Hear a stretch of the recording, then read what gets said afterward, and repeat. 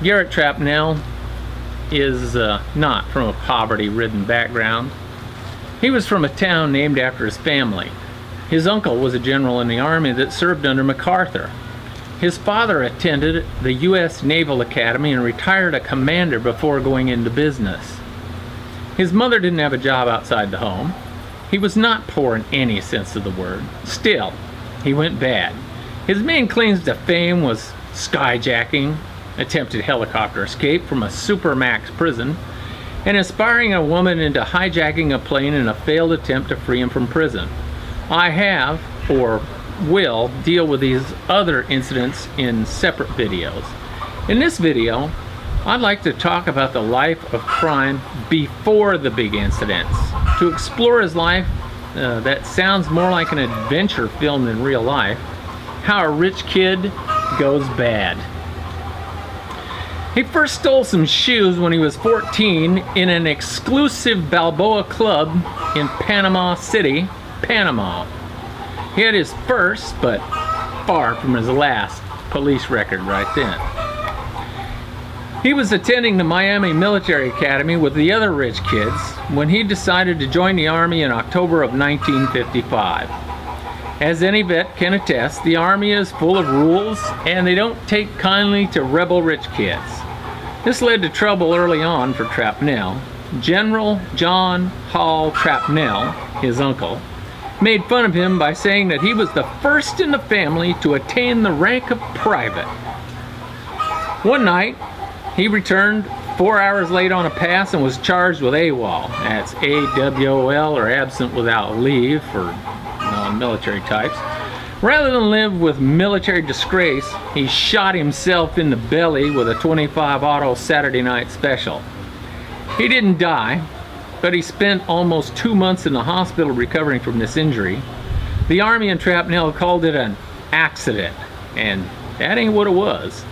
His first attempt to kill himself he was 17 years old.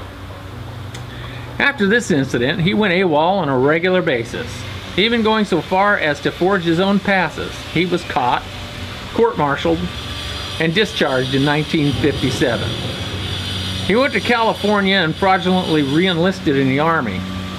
In less than a year, he was promoted to corporal and was even helping train new recruits. But the Army background detected the fraud and Trapnell was court-martialed again and sentenced to the stockade. His insubordination soon earned him 30 days in the hole.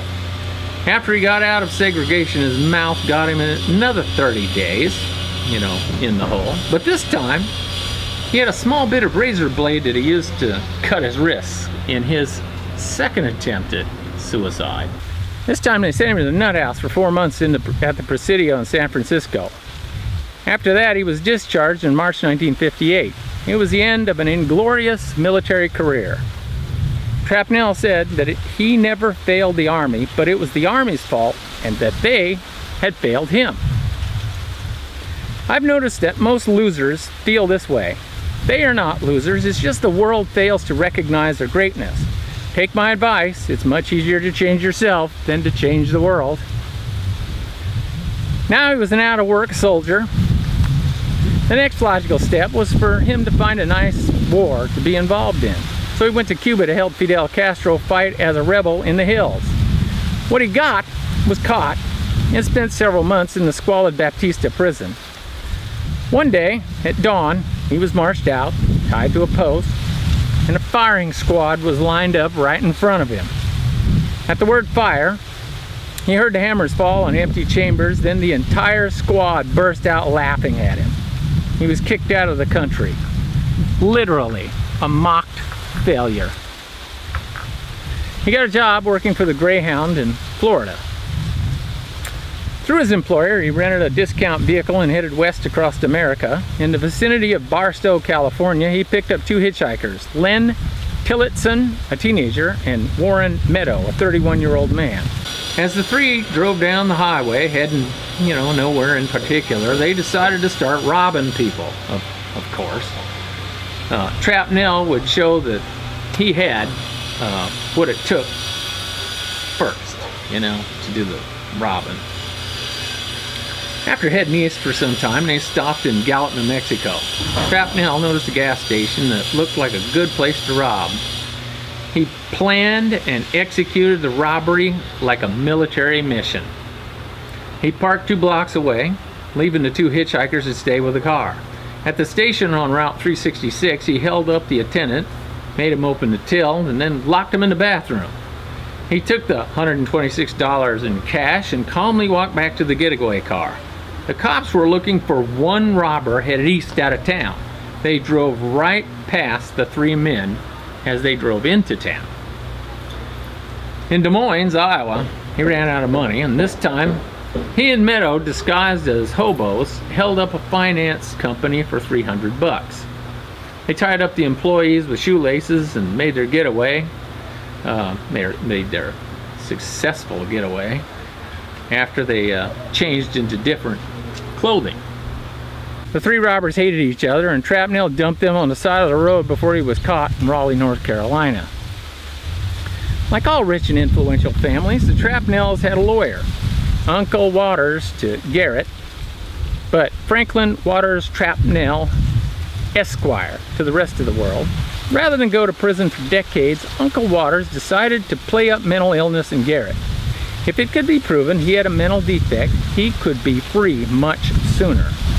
Garrett knew that he was not insane, but if he could be proven insane, then he understood that he would not be held legally responsible for the string of robberies.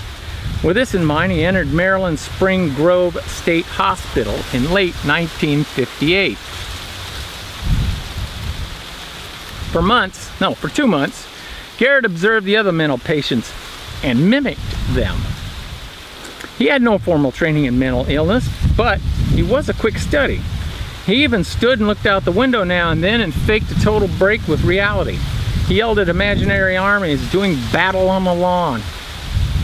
His 2 partners in the robberies were castigated by the judge for trying to lay the blame on the man who was so obviously incapable of rational thought. He gave him 20 years in the penitentiary. Garrett spent 2 months in the hospital, and it was the opinion of the staff that he was severely mentally ill. The breaks with reality were caused by his mother's alcoholism and the death of his father when he was young. Garrett was a poor, sick man who was not responsible for his actions. He needed treatment, not prison. After the report was sent to the court, the treatment began, mostly of him taking medicine. He had one incident of a fight with a patient, but other than that, that one thing early on, he was a model patient, compliant. After a few months, he was transferred from the criminally insane ward to the regular mental patient ward. After 6 months in the hospital, his Uncle Waters took him to a very fancy wedding in which no expense was spared. It was his cousin's wedding, and the opulence of the affair was marked contrast to the squalid surroundings of the state mental hospital. Still, hospital is better than prison. After 1 year of treatment, he made a remarkable recovery and was released from the hospital and the supervision of the court. Not a bad deal. 1 year in a mental ward as opposed to 20 years in the state penitentiary for robbery. After being released from the hospital, he got a job with the airline Pan Am. But it didn't last long when they found out about that year in the nut house and the string of robberies that he forgot to tell them. About the same time he was unemployed, his girlfriend became pregnant. It was the 50s, so he did the right thing and he married the girl. He got a job as a door-to-door salesman. He and his new bride fought a lot. When the baby miscarried, so the marriage, the marriage just went down the drain and they got it annulled. The marriage and the baby is just both like they never really happened. Like the marriage and the child ceased to exist, I guess. Seems awful sad. He went to San Francisco, dropped $6 grand in worthless checks, and beat it out of town in less than 2 days. He went to Baltimore to see a girl, of course. When that didn't work out the way he had hoped, he bought a toy gun and went to Towson Police Department, just north of Baltimore, and pointed the toy gun at the desk sergeant, hoping to get the cops to kill him. They just kicked his ass, took the toy gun, put him in a cell. He slashed his wrists again while he was in there, and they put him in another mental hospital until early 1962. The same as the last time, he faked being crazy until the court was convinced. Then he made a quick recovery and was out the door and on his way to the next adventure.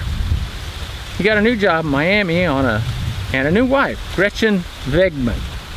She was a stunning daughter of a former chief of staff of Hitler's Wehrmacht of the last war. The job didn't last when they found out about his criminal and record and his hospitalization. The couple had a daughter. He worked many jobs, traveled for no purpose, and ended up in trouble and back into another mental ward. His new wife didn't want him back in their daughter's life, so Garrett went back on the road. This time he started a scam as a fake New Mexico cop. He faked a car, uniform, radio, and badge.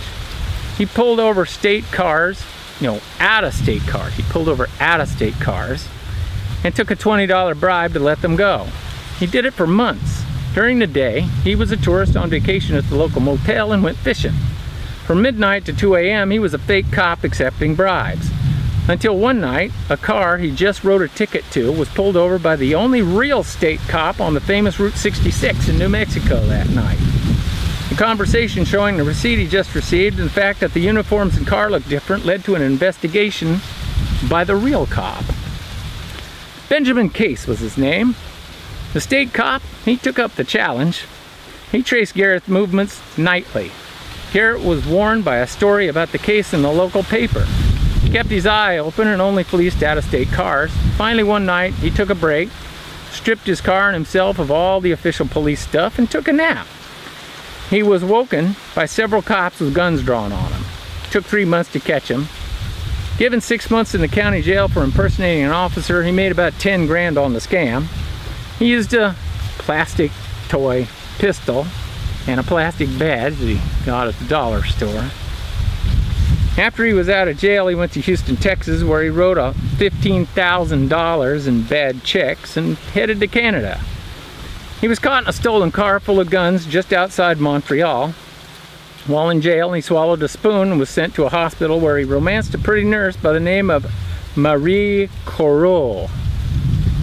Canada sends mental defectives back to their home country, where the day after being signed into a mental hospital, Garrett signed himself out of it and returned to Canada.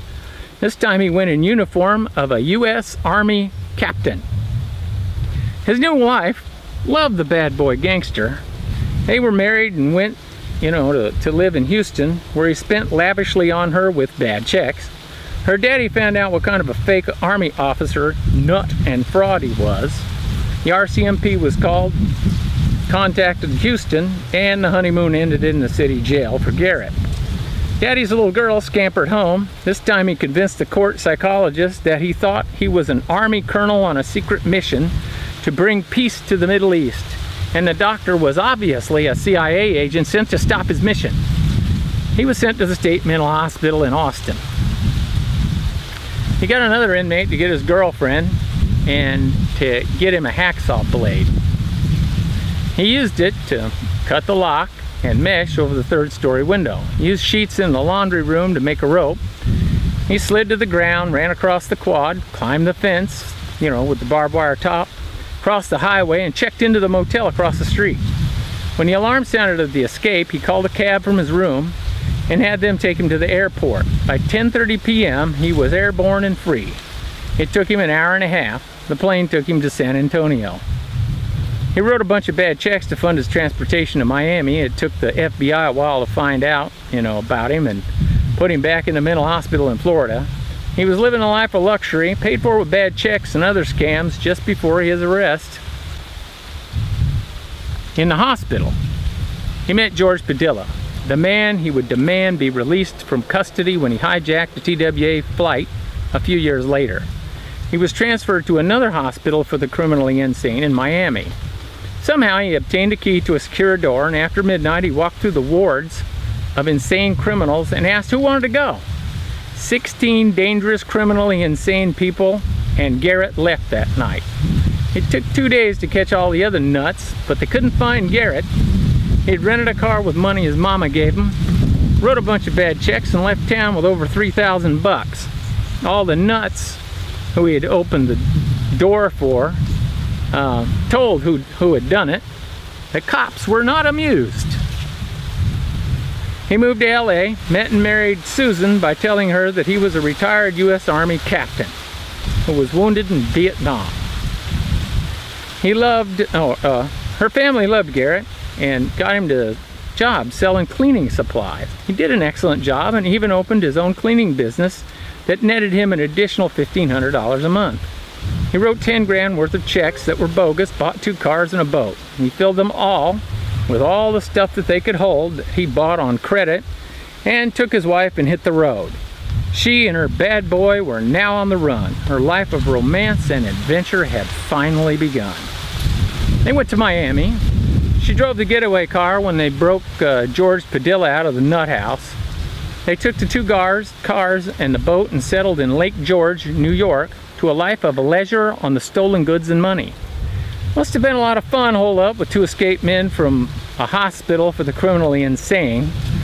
She had certainly found her bad boy. After a couple of weeks eating steaks on the bank of the lake, they decided to go to Montreal, Canada and rob the Royal Bank. Of course. George and Garrett stuck up the bank and left with sacks of money. They stashed the cash in the boat and went back to Lake George. George took the bus back since the cops would be looking for 2 men together. Back at the hideout, they gave George 8 grand in Canadian money, and he hit the road. Susan and Garrett went back to eating steak on the banks of the lake in the rented cabin. It all came crashing down when they were arrested in a Howard Johnson in Bolton's Landing, New York. The bad boy had gotten arrested and facing a sentence of 20 years for bank robbery. George had screwed up at the bank, and the gas station attendant had seen all 3 of them and had given the cops good descriptions and license plate numbers. The FBI was able to trace all the information to the little cabin on the lake and Garrett. He was put in a New York jail, and the Canadians sent the police, to take him back to Montreal. One problem they forgot was that Garrett is smart. He lodged a complaint with his congressman. He claimed that the RCMP had no jurisdiction in the USA. His being taken by them all the way from the jail in New York to Montreal was kidnapping. An international incident occurred. Diplomats in both countries fretted and wrung their hands. It was decided to release Garrett, apologies to him, and send him home on a first-class plane, all charges dropped. They even gave him the money back that he took from the bank. The FBI missed him at the airport in New York. They had warrants from 3 states in hand. Garrett caught a plane to St. Louis, Missouri within 5 minutes of hitting the ground. From there he went back to Miami and surprised Susan by being free. They hit the road, living the life on the run. It finally got to them both, and Garrett turned himself into the cops in LA. He made bail then and jumped it after 3 months. He went to LA, wrote a few $1,000s worth of bad checks, finally came back, rented a U-Haul, and filled it with lumber and dog food. He was off on a new adventure with Susan to Baltimore. He started a guard dog and security firm. When Martin Luther King was shot, Baltimore was in flames and his business couldn't keep up with demand. He bought 16 acres outside the city for his dogs. He worked with the local police department with security dogs. Had his business in the paper, invited kids from Baltimore's less affluent neighborhoods to come to his dog farm and play. The business went well and made him lots of money, and more important, got him a line of credit. He was calling himself Jim Stewart now, like Jimmy Stewart, Jim Stewart. One day, several of the dogs were shot and killed. He sold the business for pennies on the dollar, used his line of credit to buy a car with a cell phone in the back, a big boat, an entire house of furniture, and lots of other expensive stuff. He had it all shipped to San Francisco and then skipped town. Later, the business burned and killed all the dogs at one time. The big insurance payout to the new owners smelled like fraud to him, but it was no longer his concern. He took a new name in San Francisco, James Cross, the name of his old partner in the dog guard business. He lived in an apartment with a boat dock. The furniture he bought in Baltimore was in the apartment. Life was all luxury again with his pregnant wife, Susan. He bought a 1968 Cougar. When his boat wasn't big enough, he went to Miami and rented one with a vehicle to tow it. Naturally, the checks he wrote were rubber. When he ran out of cash, he was in LA cashing checks at little grocery stores. $10,000 in a weekend in LA was not an unusual haul for him. He finally got bored with this life. He sent his pregnant wife home to have her baby, and he went on the run. He traveled by car and plane all over the US. Finally, he bought a one-way ticket to Mexico. The plane made a stop in Dallas on the way, and that is where the FBI took him off the plane. It was 4 January 1969. He learned that Susan had given birth to a boy. The ticket agent had seen his face on a wanted poster. The FBI caught him with a gun in his pants, so he was charged with attempted hijacking of the aircraft. Plus, all the bad checks, bail jumping, the stolen cars, boats, and furniture. Later, the skyjacking was dropped because he never showed the gun to anyone. The FAA had a Dr. Hubbard, and he was fascinated with skyjackers. He interviewed Garrot extensively and wrote a book on his talks with him. Garrot told him that he was going to hijack the plane, but the FBI arrested him before he could start. Who knows if it was true or not? His lawyer said it was not. The doctor said it was. Garrot told a lot of stories to a lot of people. Back in LA, Dr. DiNolfo was appointed by the court to test Garrot's sanity. On 30 September 1969, he was released from custody. The doctor reported that Garrot was temporarily insane at the time of the crimes and was not responsible. He had given the psychiatrist a first-rate snow job. He put on such a show that most doctors would have been taken in, but Garrot had talked about how he had impersonated an Italian, and that poor doctor must suffer from the prejudice of non-Italians too. Now, if you want to know about the rest of Trapnell's story, I'll be putting it on. And please join my as a patron on patreon.com/asthekeyturns. You can join for as little as $1. On YouTube, you'll only get 12 free videos with a lot of commercials. But on Patreon, you can get as much as 50 in a year, commercial free, or close to it. Now, if you'd like to write me an email, you certainly can. It's asthekeyturns@mail.com, or you can join us on social media in As the Key Turns on Facebook. And thanks for watching the video. Now, this story of Garrot's just goes on and on, so there'll be more episodes about him and his other crimes than the one that landed him in the prison where I was at. So hang in there on Patreon. I would like to thank you for joining, and hit the like button down there if you would, please.